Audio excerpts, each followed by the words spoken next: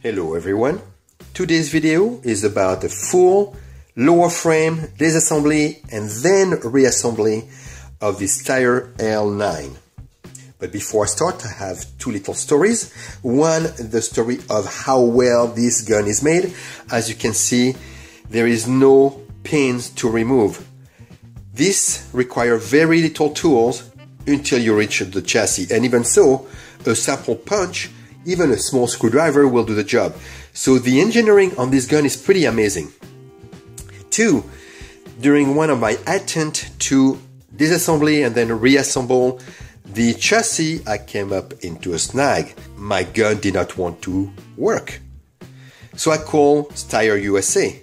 The next day, Jeff from Steyr gave me a call and tried to help me with all the help he had, except that morning I already fixed the problem.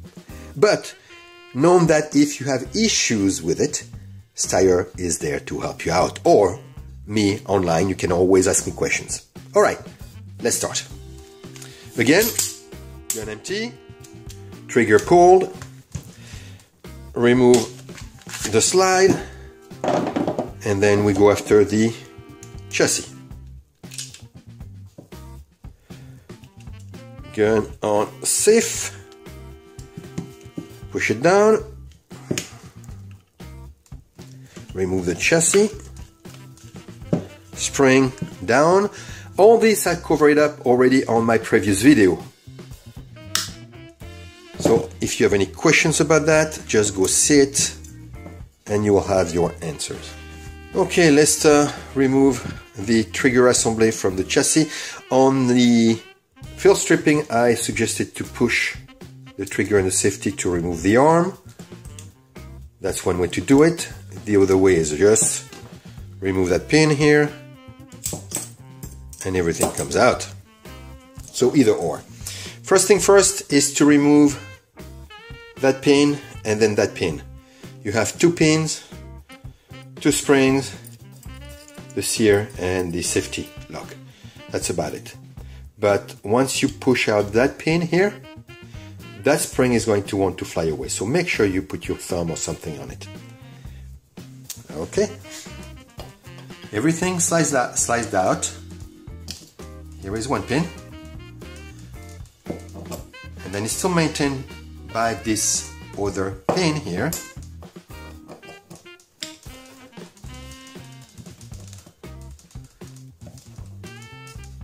And that's everything. Okay. So we have another pin. Here, one pin, two springs, and this spring retainer. And then the sear, all you have to do is move it like this. Here we go. It's not easy to show you on camera. Okay, it is sitting like this on the gun.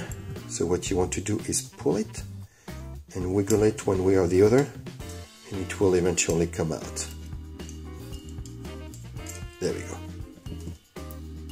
And then you have that safety, and the gun is totally pulled apart. See, there are not too many parts. Now you can clean the entire chassis.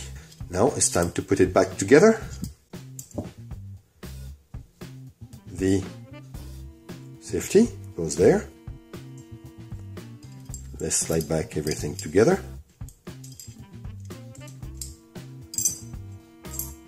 Okay, that's it. Now, first spring to put in is the big one. And in a view of the chassis, it goes this way. This part here will go that way. And the spring will be sitting this way.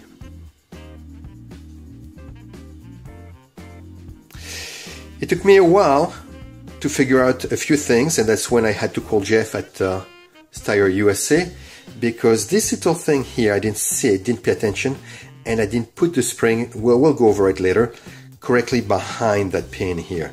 And the gun did not function right until I realized, hey, there is a small nipple here, maybe it's for something, and I move the spring behind it and everything went fine. But let's go back to that spring here. Now we need to compress the spring, and it's pretty hard to compress. So I've been playing with it, and the best way to do it is to put a punch right here. So now you can see the part. And that is how you put the punch in. Then you are going to start that thin little pin that goes right here. Okay? You put it on standby.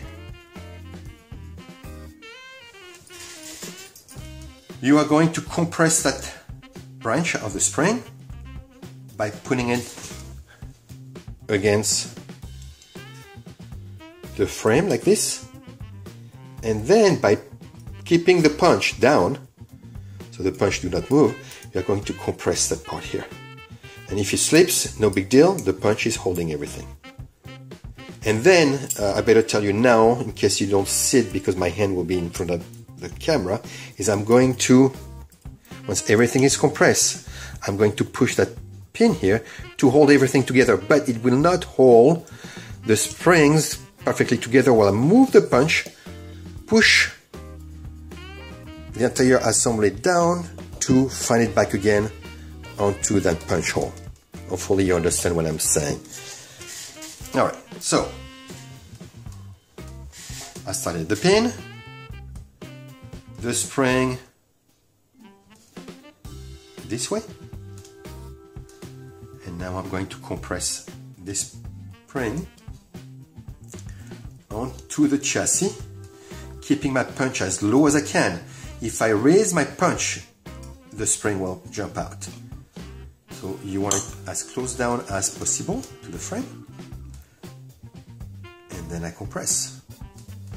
There we go. And then I put that pin behind. So now everything is compressed together, and I'm going to remove the punch and go back into the hole to find it, to find the spring. So I remove the punch, slightly move the assembly down one notch, and hopefully I will find, yes, everything. And there we go. Okay, now that we have that retainer pin in place, we're going to push it a bit more. I'm going to push it in place. I want to, well, for now I guess I will leave it there. It's okay, it's just holding the spring. I need to put in that other pin, and I might have to hammer it down to find its place. So I gently pull out everything, pull out my punch, and come with the pin in the place of the punch, and gently push my punch out by hammering the pin. Now I have to make sure it's following my punch. So I want to give some resistance to my punch.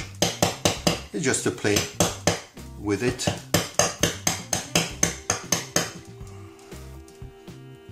It's just most of this disassembly and reassembly is dexterity. Nothing major, nothing fancy. Just have to find the hole. My punch is not straight, it's been bent. So that might not help very much.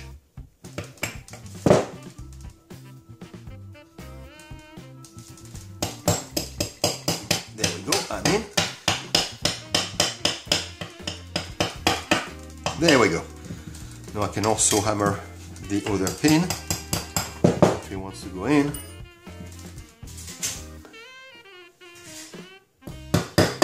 There we go. Okay.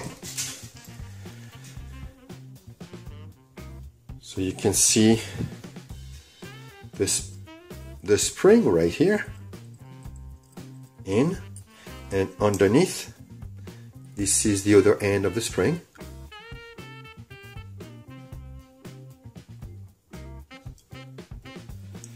Alright, now I'm going to move that pin a little bit out until here, and same with that other pin. everything will still be retained. But this way I can move in the other spring, sitting up this way.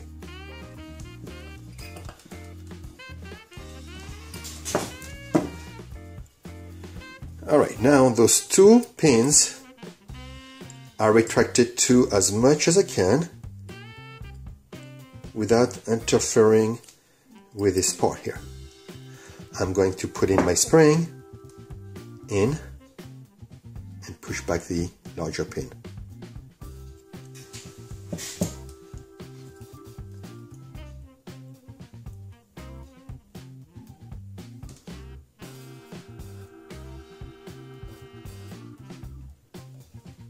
Okay,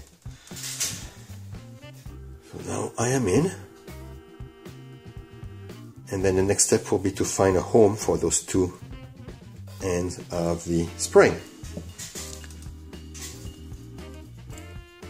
This long end goes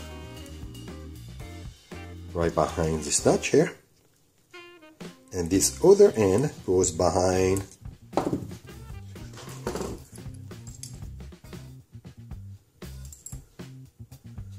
the notch. We can barely see it, is behind here. Yeah, you can sit down in the corner there. This is not the pin, this is the notch.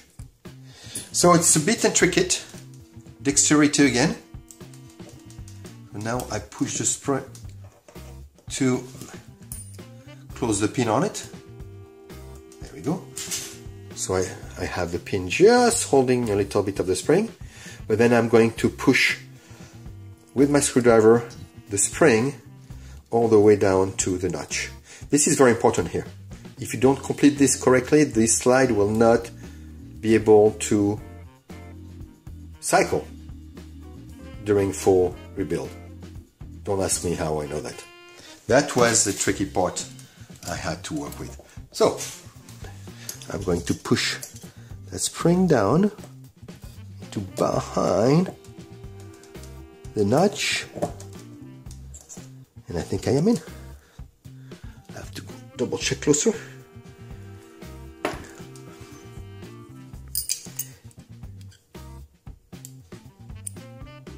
No, I am not in.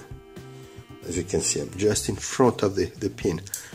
It just came out, so I need to push it down and back.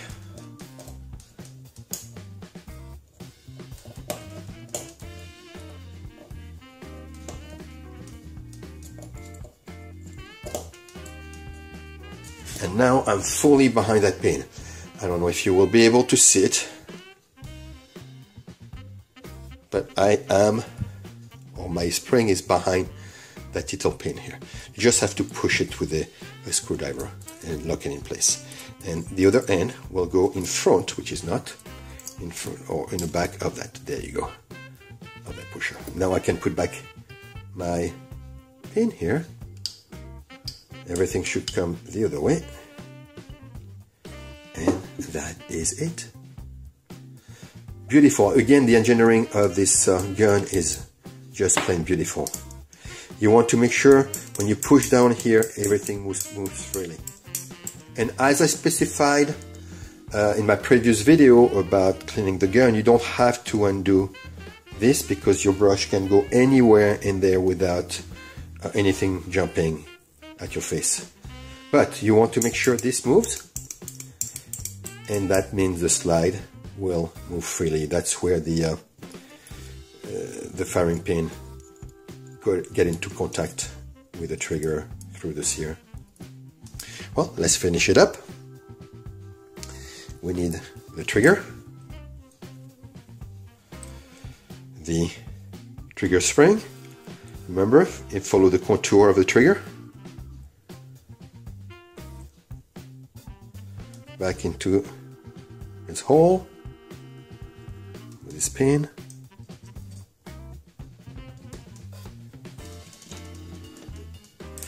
Push the trigger and the safety together, then the arm will come down.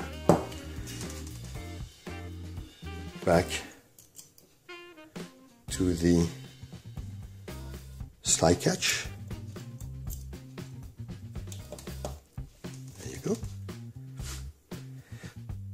I have the safety ready to go. And I was wondering, would the gun works without the safety? Let's find out. Ugly, but if needed, I won't return the... Let's see.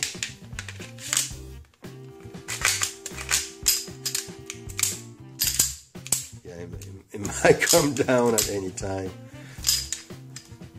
Oh, it's pretty hard. It won't go anywhere there. No, you need a pretty hard push there. So I guess you could make the gun work without the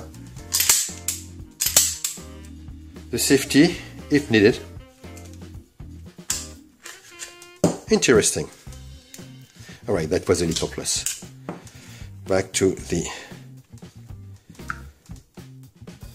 lock to put in. Remember, I hold the chassis spring here with my finger. Put the lock back in place. Turn it back to fire. And there we go. And that's it for the door frame. Well, until next time, see you guys.